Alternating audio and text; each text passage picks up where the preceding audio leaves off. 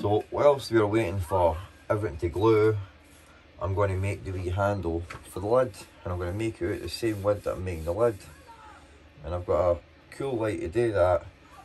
First, I'm just going to draw my wee shape on it, and then I'll cut it, rough cut it with the bandsaw. So I'm just going to, I want it about, let's see, how thick is that? So let's just make it the same thickness. And I'll cut about that much off in the bandsaw.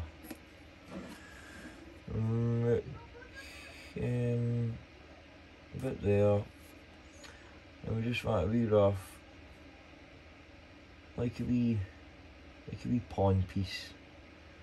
And there's loads of ways to do this, but I'm going to use the drill press to do this. And I'll show you how. Just want a wee handle like that. And it's just a wee rough. And we'll cut that out on the bandsaw. This bit here will cut out on the bandsaw.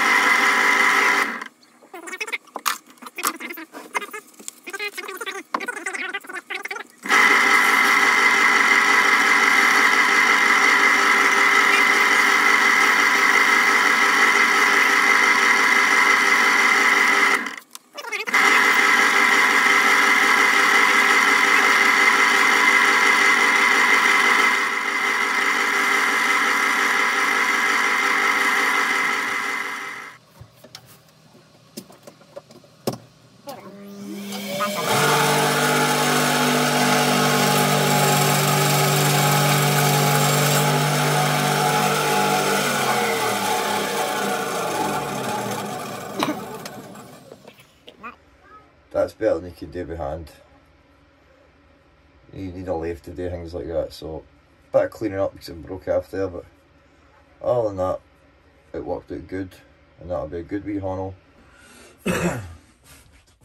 So, after what, that was 2.5 hours of drying, and they're solid. Ready to be worked on. Box, solid. Oh. Ever slightly knocking out, it's just a wee twist, which that's fine. We can sort that. But there's where my gap was. You can see it's all covered in glue and sawdust, and we're going to sand that right away down. You won't even see any of this stuff when I'm finished sanding with it. But first thing now is we need to make this lid. So, and all I'm going to do is put that there, get my pencil, I'm going to scribe a line on the inside to get the exact shape out. This is another way you can see to make sure your box is square.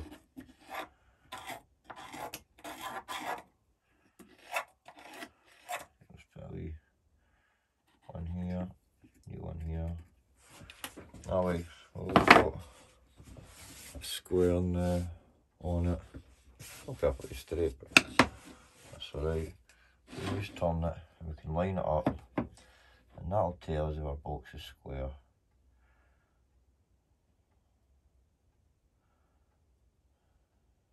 Which that's maybe not 100%. No, we're pretty much on. Pretty happy with that. Not bad.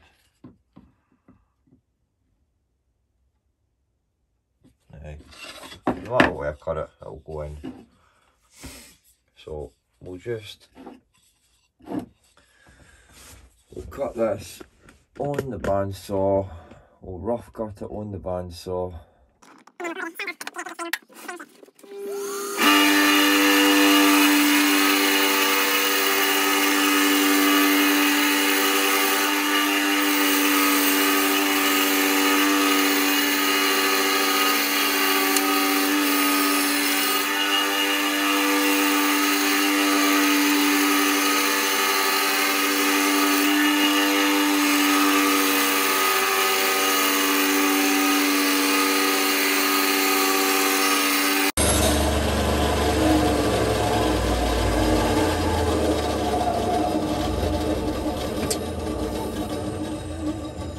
Got it cut down to within half a mil, and then I'll go to the sander and we'll take it down to the pencil line, and that will ensure that we've got a nice snug fit on the box.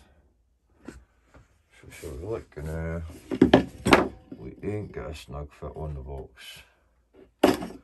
Oh. So we shall take it out of the sander now.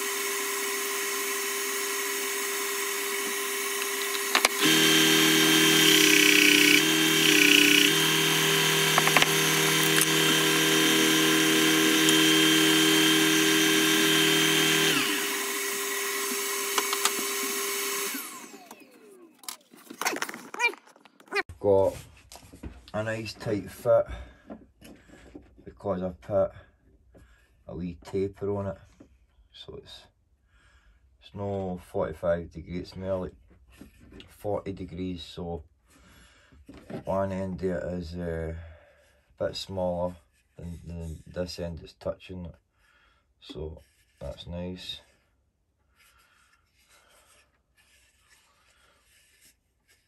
So before we put that on, but I want to mark out this for the inside because I'm going to do a wee ledge.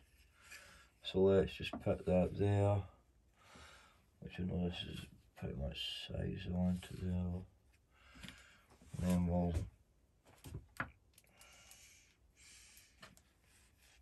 do a line inside.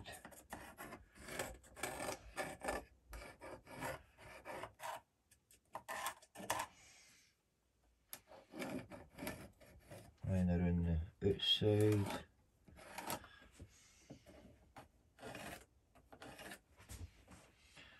And there. Alright. So I know that this is the bayonet cut out for it to sit in there. Look. Right, so a bit wet here. So let this bit here. So let's get gluing.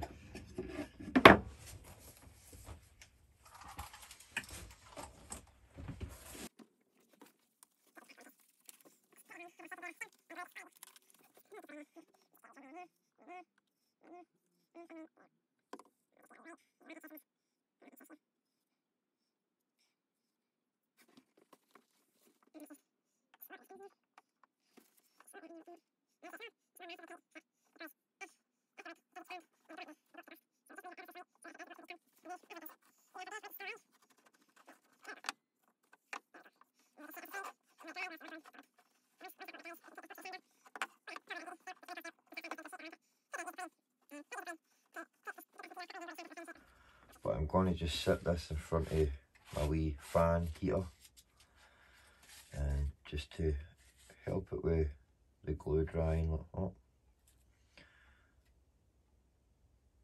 We don't want to leave it too much in front of heat.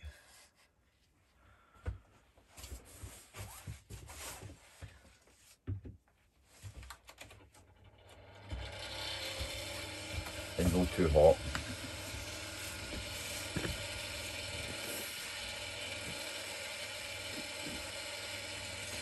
So I'm going to work in that there. So I'm going to just cut it down to final shape on the bandsaw. And so.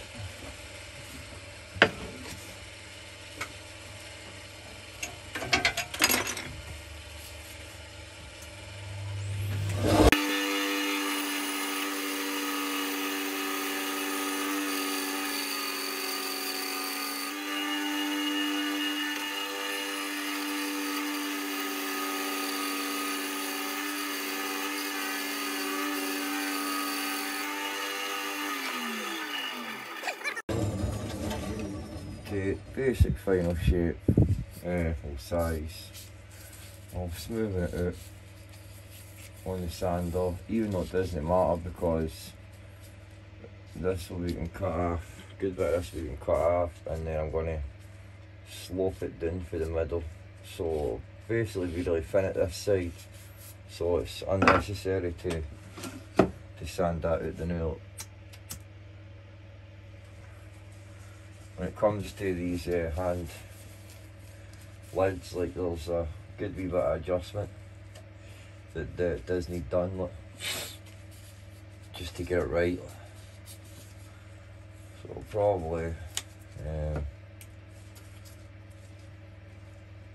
we want it to go in, not much. Oh, about this.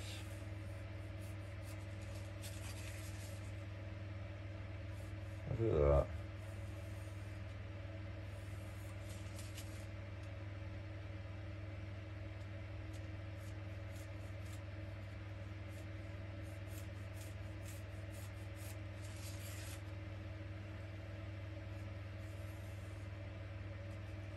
There we go. So, oh, that's waste.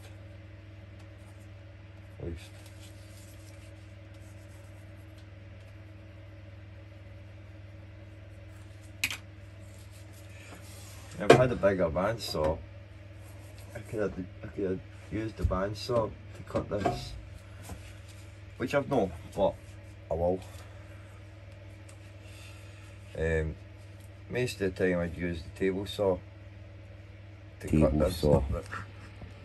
Table saw is the quickest way. Most efficient way as well, but to get nice straight lines. Well, that's if I set it up right, so we'll see. But that is what joinery, carpentry, woodworking's all about. Trial and error, learning from your mistakes.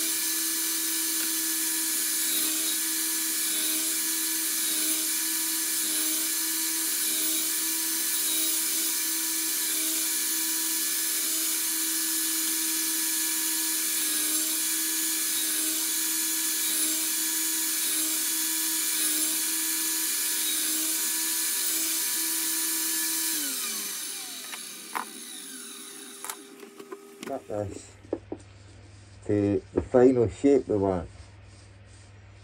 Does that work out pretty good? Let us continue to dry. So it's got a slight wee raise point right there, you know, half a mil, same there. So I'll just use this and take it down.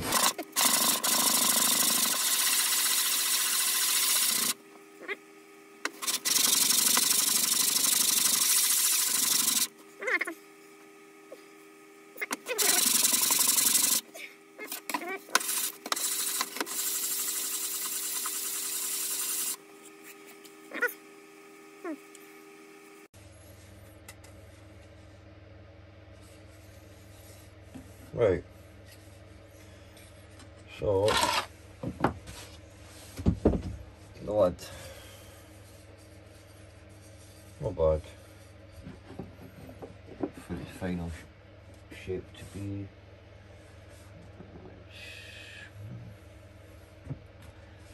That's just the way I do it, depends on the shape of the lid.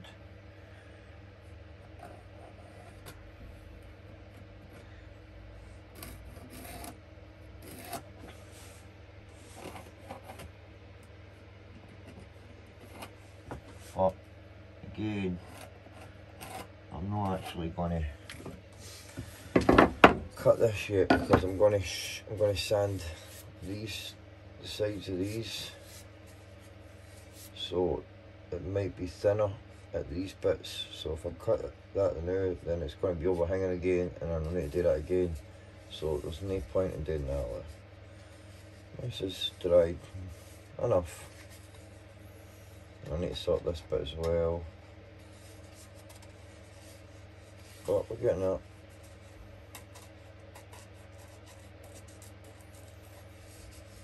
So next thing we'll do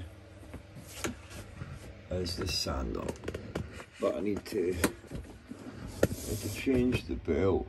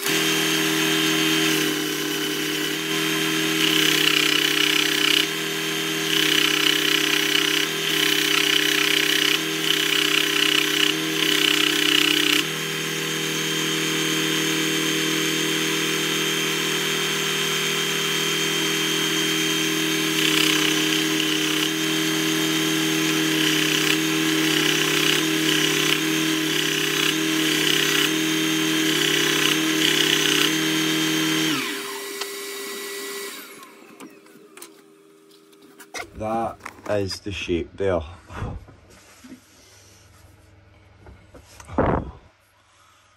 It sort of goes up here and then it'll come down a bit. So the sander is good for that. I use it a lot for shaping and rough shaping. and the rest of the sanding I'll do by hand. I think I might put chamfer on that, which is basically making this corner flat. Not decided yet, but as with that, the gap, the overcut here, you can't notice, you can't tell, apart from the gap right here. But it must be lived by, you know, it's you can see it, but it's filled in really good. A mistake, well fixed.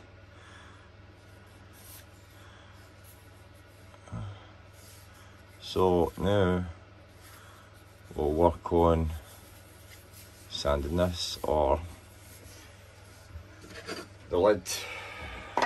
The lid must be took down to its final shape now, which I can use this. I can use this corner, this reference point here now, to do it. And then once we've shaped this, sort of gonna go down like that each corner and have a flat point at the top, and then that. And then once we've done all that, then we can oil it and polish it, and then we can call it done. But we'll still a bit away after that, because I need to hand sand all this now. Take my time and hand sand all this and get it all glassy and nice and smooth, and then oil it to protect it. But that shall be us for tonight.